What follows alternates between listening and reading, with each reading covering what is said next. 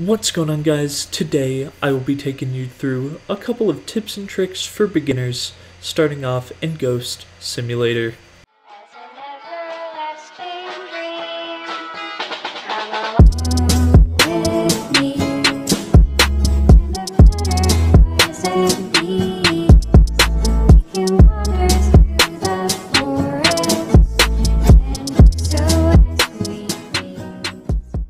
Now, I wrote these as tips and tricks for beginners, but really, it's kind of useful for most people, no matter where they are in the game, because a lot of it is based on keeping up with the current state, so to speak. Let's start off with the first one, codes. I haven't come out with any code videos, but I will start coming out with code update videos, stuff like that, every so often. And because the codes change every week, and not every week, every other week, and sometimes, a code that worked doesn't work anymore.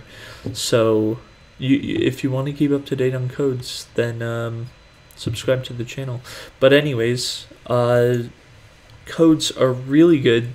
In fact, I have a code pet in my team right now.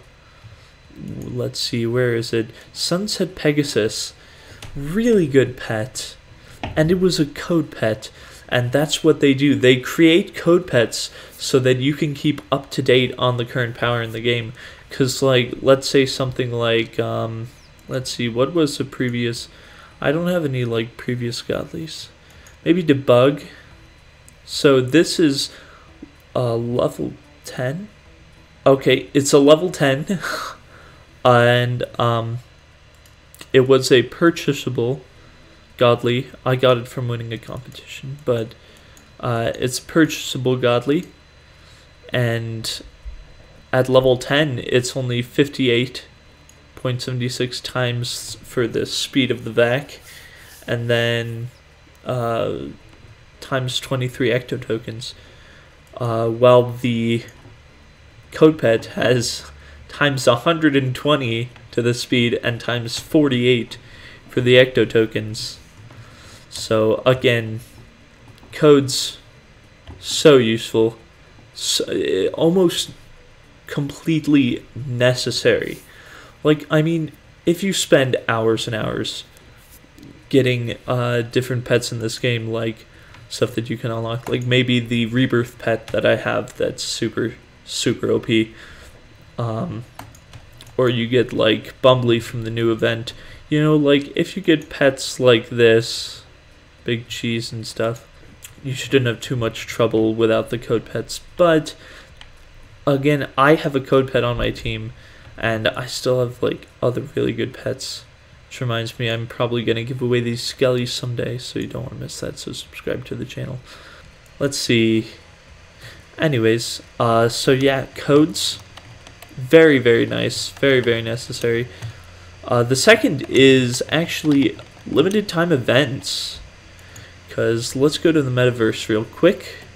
Completing quest lines in events like this, and also and stuff like that, they give you really good pets as well. Let's see. Let's go to inventory. Pets. I had Apple Froth was from the Halloween event. And as you can see, it's very, very good. Which was this the one? No, this wasn't the one for the newest Easter event. This was for last year Easter event. And times 90. So very, very good. Ringer was for Christmas last year, and Present Stack was for Christmas this year. Anyways, I forgot which pet I got from this one. Oh, it's Bumbly. And Bumbly is as good, if not even better than Sunset Pegasus, because no, it's the same. So Bumbly and Sunset Pegasus, and you can get Bumbly just from completing this simple little quest line here that you can do at any level. I've seen beginners do it, I've seen experts do it. It doesn't matter where you're at. you can still get this amazing pet. So always keep on top of the limited time events. Usually the quest lines won't take too much grinding. The Christmas one is probably the most grindy of the quest lines, because you got to defeat or you got to do quest lines for like 4 elves, and then you can face the boss, and then you get the pet. And like in events, you can also grind for crystals to buy stuff in the shop, like pet crates or cool hoverboards. So yeah, limited time events, very useful. Another useful tip: complete the main quest lines. It's so easy to do, and while you're completing them, you're earning gems, and you're also gaining the materials necessary to upgrade your antenna or unlock new areas. It's very, look, I rebirthed not too long ago, yesterday actually, and I'm working on Captain Finsley's quest line, and I always have the main quest line up because I can work on it if I'm like in an area, and I also accept side quests so that if I'm ever in that area, or if I ever have anything to do with that, I can kill 2 birds with 1 stone, metaphorically speaking. Or literally when you're talking about parrots. I'm sorry. Yeah, so right now I haven't hit a level 10, and that's because as I completed the quest, I would just continuously get materials, and that's the way to go, really. And side quests also give you gems. But here's the thing. If you do the codes and the limited time events, it's not much use. You can't get much use from the pets in these crates. Because if I'm right, the godly in the last crate only does like times 8 and then times 4 for the other stat. So it's not nearly as good as the code pet, the limited time event pet. The final tip is subscribing to my channel, because I will see if maybe I can do some giveaways of like, let's say if I give away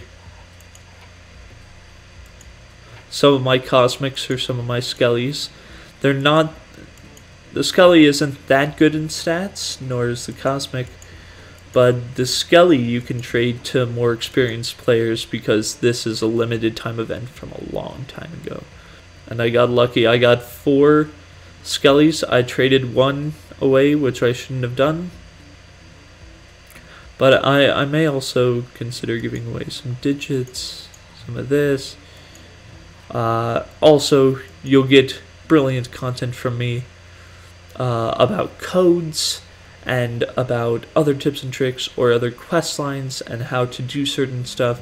And I also read comments. So if you comment down below what you want me to make a video on in relation to this game, then there is a 90% chance, unless this video fails horribly, that I will make a video on what you want me to make a video on about this game.